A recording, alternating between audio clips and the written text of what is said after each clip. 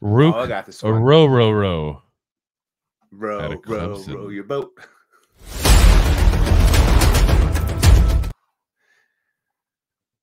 Yeah, that's how quick. That's the only video I had. Yeah, but yeah, it's a row. That's I had to I literally watched like multiple videos and stuff beyond just watching tape to verify that I was pronouncing the name correctly. Yeah. So anyway, 6'4". He's very tall for a defensive lineman here. 295, 22 years old. Here's the scary part though. He's the same height as Trevante Sweat, minus 67 pounds. This is what I'm saying when I say that this is a very weird defensive line, group here. There's not a lot of biggies in here. In 14 games, 23 tackles, 8 tackles for loss, 4 sacks, 5 passes deflected, 1 fumble recovery. In 12 games, 25 tackles, 8 tackles for loss, 5 sacks, 1 pass deflected, and a 75.8 PFF grade. Now, here's the thing with him. He's got really good technique, guys. Really good technique. And he's a guy that you could throw right now onto pass rushing situations specific. You put him as like your guy that you're going to put in your defensive line during like dime and nickel packages when you're less worried about runs and stuff like that. He's going to excel.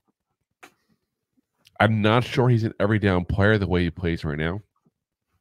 I think he's the guy who's going to take a year or two to really develop into the body you need to be an every down defensive lineman in the in the draft year. I was saying in the league, because again, 295. You got to add weight. You're not there, man. You're just not. And it shows sometimes in the way you play. And no disrespect there, but it just does. I think he's going to be a day 2 pick. I think he'll probably actually sneak into that second round. But I think that he has the potential, if he goes to the right spot with the right teacher, to teach someone who's so raw, that, and it's just, he's got, like I said, he's got the technique part down. But you got to get ahead and help build up his strength. You got to help build up his quickness as far as getting him better as far as lateral moves. And then once he's good against the run, he's going to be a damn good player in this league. Yeah, I was supposed to say he's like you said, very good with technique. He's not the biggest guy. Sometimes the guys with the best technique don't need to be the biggest guy in the room because they know how to throw around their body weight properly. No, yeah. But like you said, he's got to work on putting some more mass because that technique will only improve with the more weight behind him. And he's got to work on that run. He's a guy that I think, late a midday day 2 kind of pick, and then somewhere that's if he goes to like the Rams or something. The Rams, it wouldn't like shock me at all if they you know, pick somebody early, yeah, because they're going to want to try to replace Aaron Donald as best they can. I mean, you're not going to fully want to replace him, but yeah. No, I mean, you're talking about one of the best ever.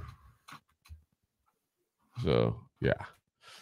Thanks for listening to Two Giant Goofballs, a New York Giants podcast. We appreciate your support. Thanks so much.